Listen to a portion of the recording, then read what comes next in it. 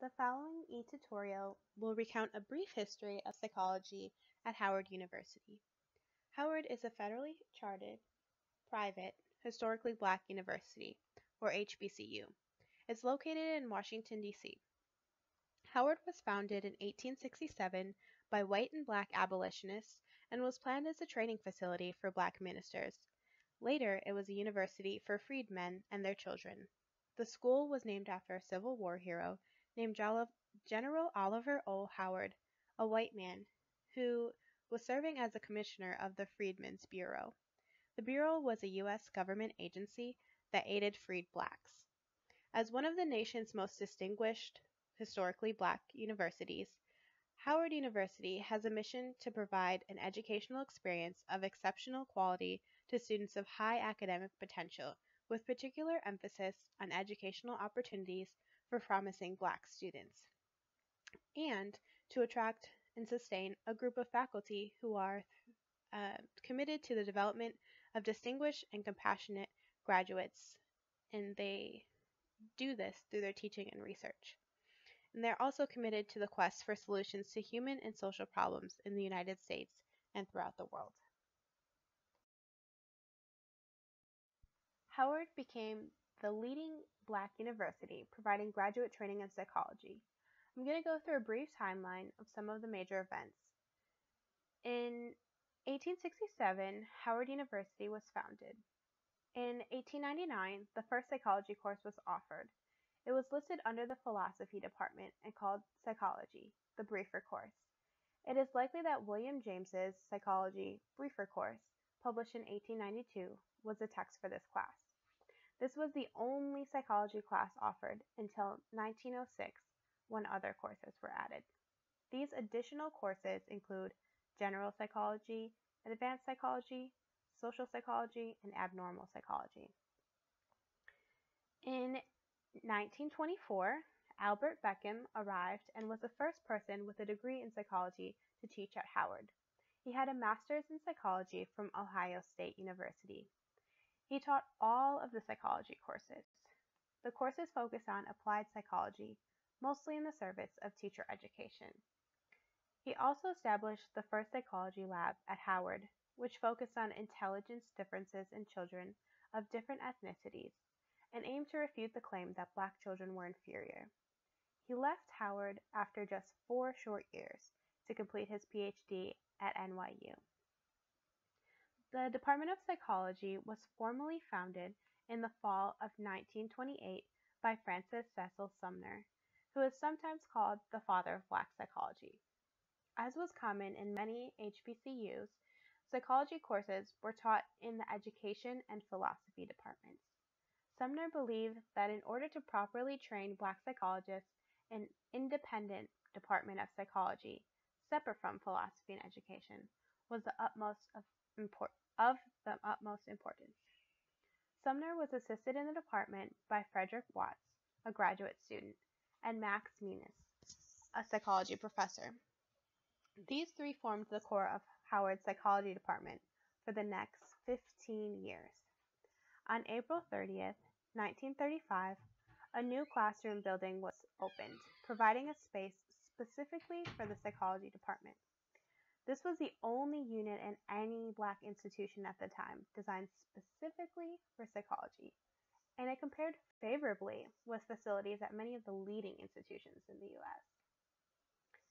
In 1939, Sumner outlined 3 objectives for the psychology department. The first objective was to service students preparing for various professional lines, such as business, education, law, medicine, religious, etc. A certain amount of scientific psychological knowledge is required for all of these professional lines, which involve the interplay of human beings. The second objective was to stress the cultural significance of psychology and to have this appeal to many students. Knowledge of psychology is important for the deeper understanding of literature, religion, philosophy, genius, mental derangement, and all other creations of the human mind.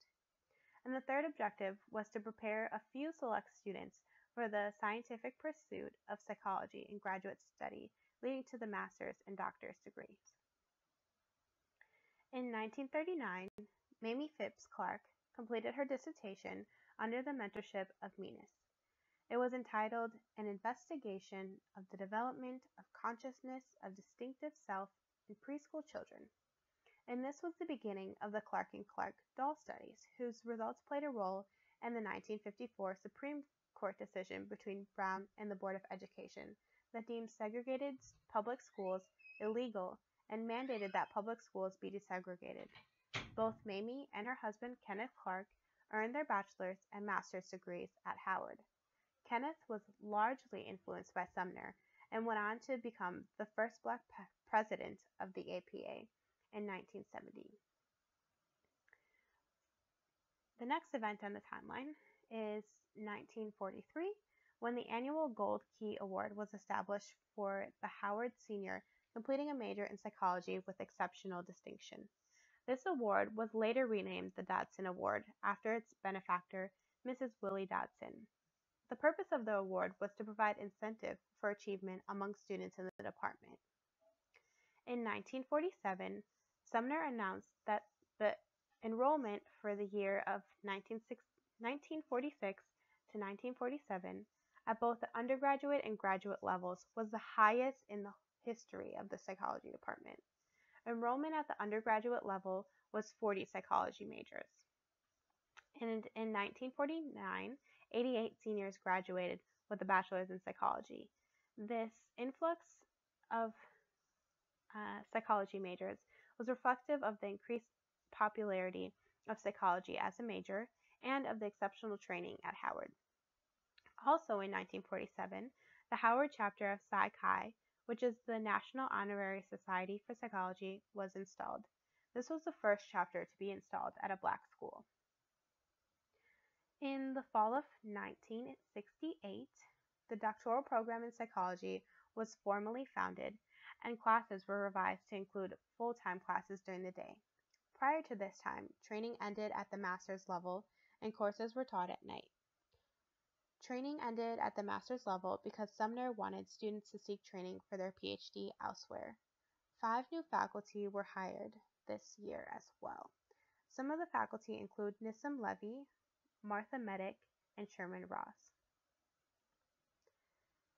In 1972, the PhD graduate program in clinical psychology was founded. In 1980, the faculty at Howard grew once again.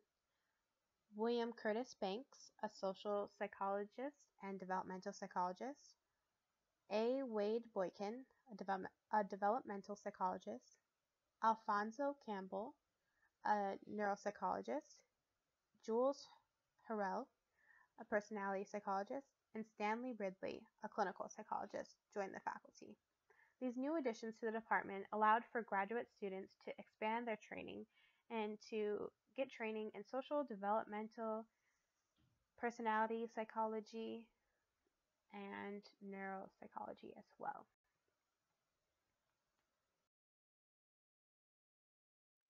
Because Sumner was so influential in the psychology department at Howard, we'll spend a little time to learn about him.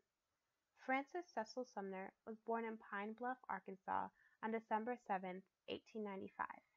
He received his elementary education in both Virginia and New Jersey. Because ethnic minorities were not allowed to attend high schools, Sumner educated himself. He had much help from his parents, including his father, who was also self-taught. At the age of 15, he was able to pass an entrance exam to Lincoln University. He graduated from Lincoln University magna cum laude in philosophy with special honors in English, Greek, and Latin. He enrolled at Clark University in the fall of 1915 to pursue a second Bachelor of Arts in English. After graduating from Clark in 1916, he decided to return to Lincoln University as a graduate student and instructor of psychology and German. Near the end of his first semester, he realized his desire to continue in the field of psychology and the need for further advanced training. After completing his master's from Lincoln, he was accepted as a doctoral student at Clark University under the mentorship of G. Stanley Hall.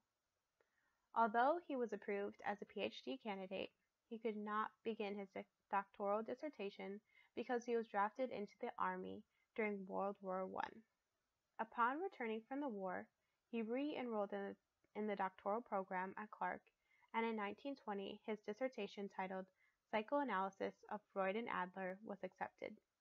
Francis was the first African American to receive a PhD in psychology, and he was only 24 years old at the time of his graduation.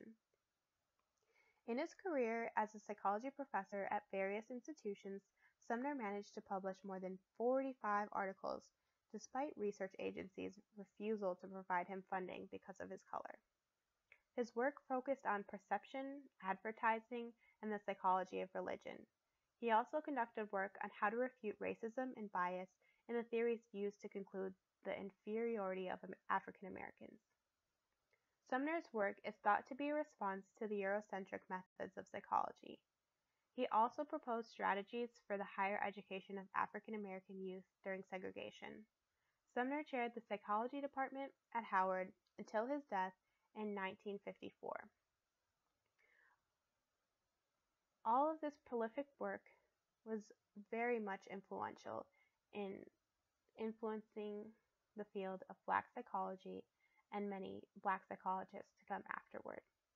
Unfortunately, Sumner passed away relatively young after suffering from a fatal heart attack while shoveling snow at his home in Washington, D.C.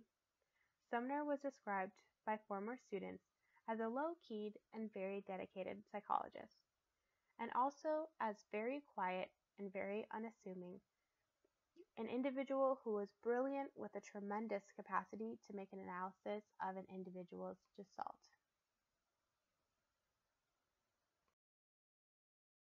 In summarizing the history of the psychology department at Howard, it can be concluded that psychology in the 1930s and 40s at Howard was influenced largely by Clark University and G. Stanley Hall through Sumner's teachings. During Sumner's tenure, Howard was deemed the Black Harvard and played a role in training influential Black psychologists. The department was also influenced by Max Menis, who mentored many master's students, including well-known and well-respected scholars such as Mamie Phipps Clark, Kenneth Clark, and James A. Baton. Menis studied with Alfred Adler, E.G. Boring, Walter Hunter, Kurt Kafka, Wolfgang Kohler, and E.B. Titchener, so he was knowledgeable about a broad range of psychology topics and helped to train many of the younger, inspiring scholars. So throughout its existence, Howard has primarily been a teaching university, and research has not been the major mission. Fittingly, the most major accomplishment of the Howard Psychology Department has been the influence of professors in discovering, developing, and motivating talented students. Howard Psychology Department has most notably helped increase the number of Black psychologists, influenced policy and legislation pertaining to Black education, such as Brown versus Board of Education, and has provided a foundation for generations of Black psychologists to build from. It has produced many influential scholars, works, and the like. Thank you for listening. An excellent history of the Department of Psychology is chronicled by Hopkins and colleagues in a 1994 article in the Journal of the Washington Academy of Sciences. And Guthrie, 1998, provided a historical overview of the department in the chapter on the production of Black psychologists in his influential book, Even the Rat Was White, A Historical View of Psychology. Much of the information in this e-tutorial comes from these works. Feel free to take a look at those to get more information.